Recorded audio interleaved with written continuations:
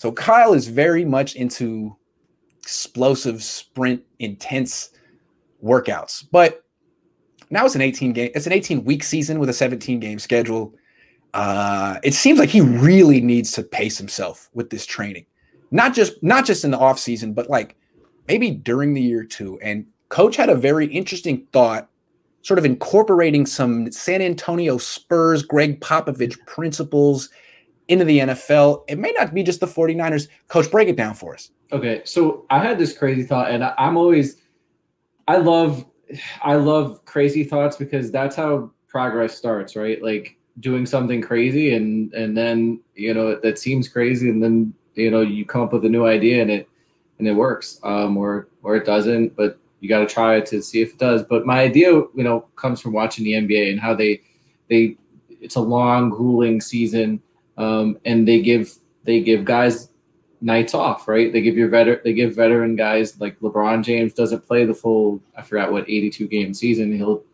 He takes nights off, and so the other stars do too.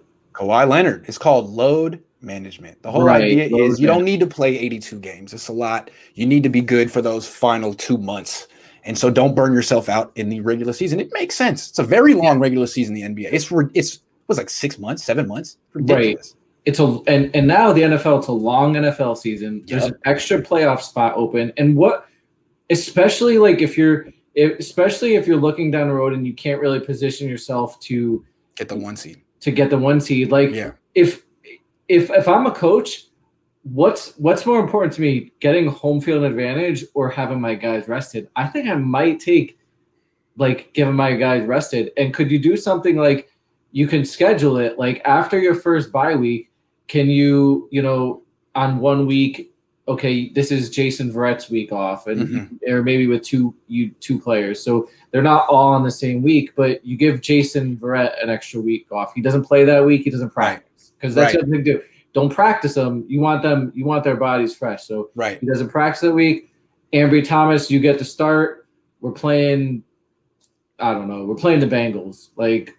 Okay, so you'll go out there and you give them a week off, and it gives them now with this extra long season. You give his body, you give your team essentially an extra bye week, which I think the NFL should do and it needs to do, but you can do it as a coach.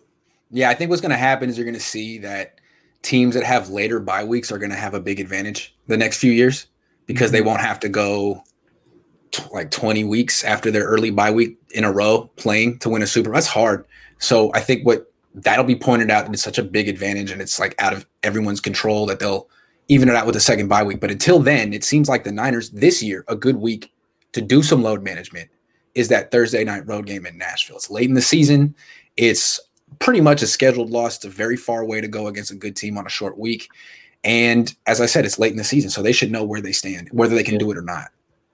My question to you would be, is like the scenario where I brought up a little earlier, is if you're a coach and you're out of position to get that 1 seed and you're guaranteed a playoff spot, maybe you're only fighting for home field.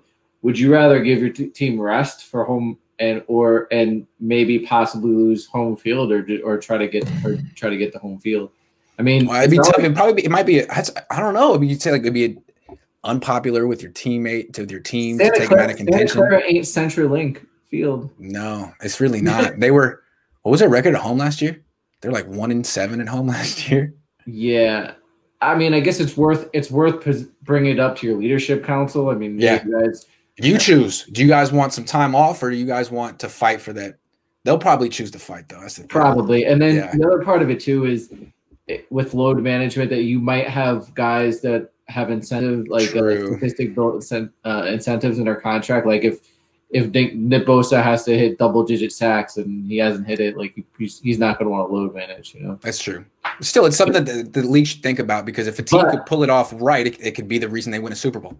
But also, what you could do, because you can control that part of the contract, is I can go to Jed York and be like, listen, I want to give Nick Bosa this week off. Just give him his incentives in the contract. Like, I don't want him out there hunting or whatever. Just give it to him. Smart. Yeah. Give him the week off. Yeah.